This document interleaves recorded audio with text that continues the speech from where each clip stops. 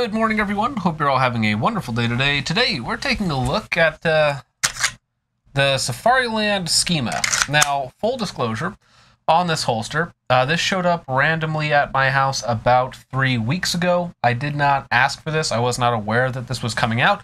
So the reason that this is here is because I'm probably on a list of Safariland people to review their products, and that's probably Jake's fault. So go ahead and comment "thanks, Jake" in the comments down below. But today we're going to be taking a look at this holster, going over it in my time with it. I've had about 3 weeks of owning this holster, or at least just having it here, and I've been carrying it and wearing it basically every day. So this is a new set of concealed carry holsters from Safariland, again called the Schema.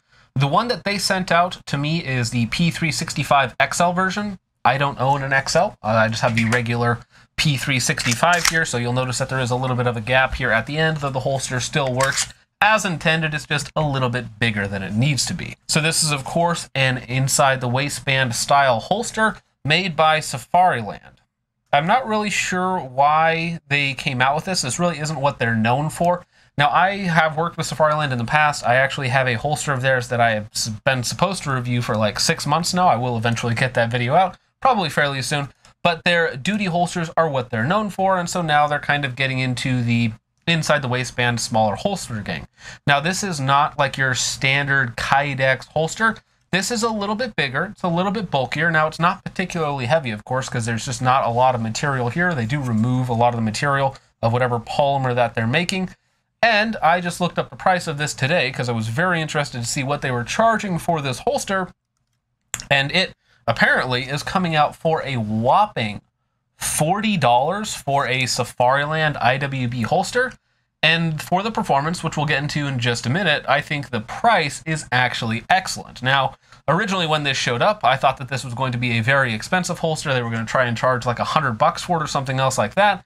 And for that sort of money, I wouldn't recommend the holster. But for, again, like $40 for a very decent plasticky holster, it's actually very nice. So getting into some of the features of the holster, it does actually have, even though a lot of the material is removed, it does actually have 100% coverage of the trigger guard, so there is no way to access the trigger.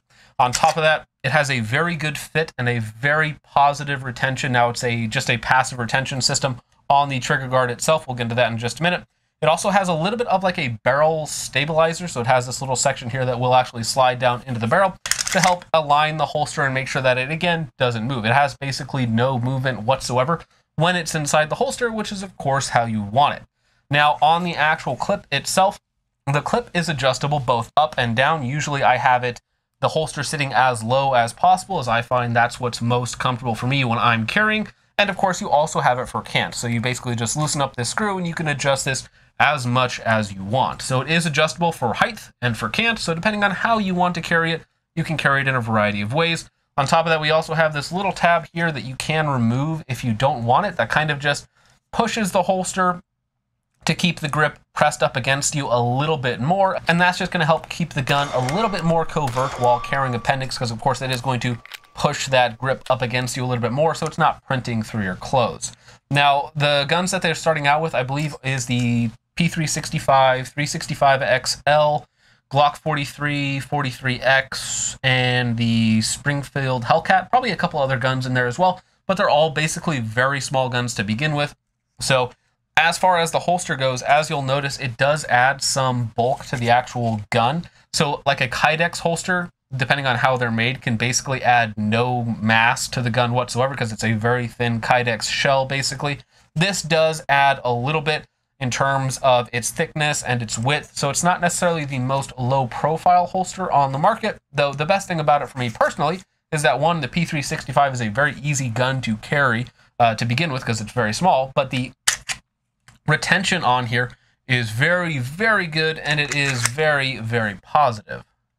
So it has the most tactile clicking sound, like lock-in sound, out of any, sort of appendix, IWB, Kydex holster that I've ever tried, and that I really like. So it does have, again, a very positive lock-in. You know when it is in the holster, and it does have a very good, very secure fit. So for the security and fit of the holster, again, coming in at a price tag of $40 for a Safariland holster, it's very good.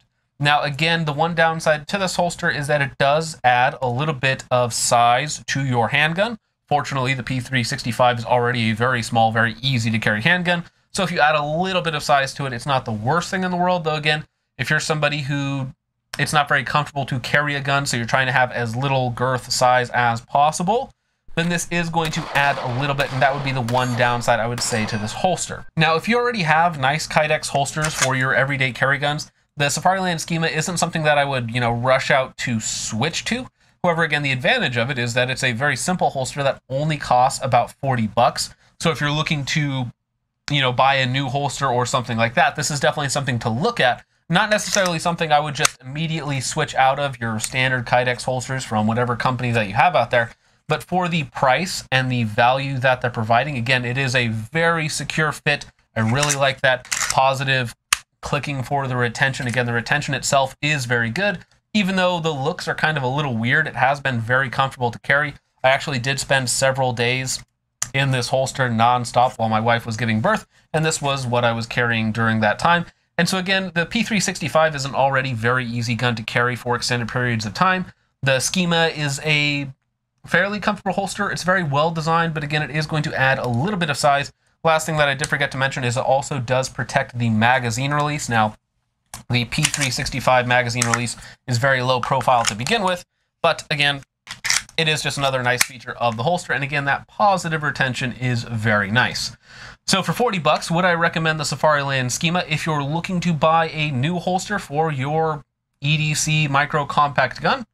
Well, absolutely. For 40 bucks, I think it is a very easy to recommend to have one of these for a bunch of different guns, again, because it is very inexpensive. I wouldn't recommend just swapping out your holsters that are already working for you and going to the Schema unless it just has some feature that you're desperately looking for. But again, for 40 bucks, I think that Safariland is providing a very good holster that adds a little bit of size to your micro compact, but again, should still be fairly easy to carry. Has a really good feature set, very good retention, very nice, positive, passive. That lockup on the trigger guard feels very good. It sounds very good. It's very confidence inspiring. So I think they did a very good job with the holster and also with the price point only being at 40 bucks. But with all that out of the way, guys, thank you so much for watching. I hope you all enjoyed. Let me know what you guys think of the Safariland Schema in the comments down below. And with all that out of the way, guys, thank you once again for watching. I will see you in the next one. Peace off.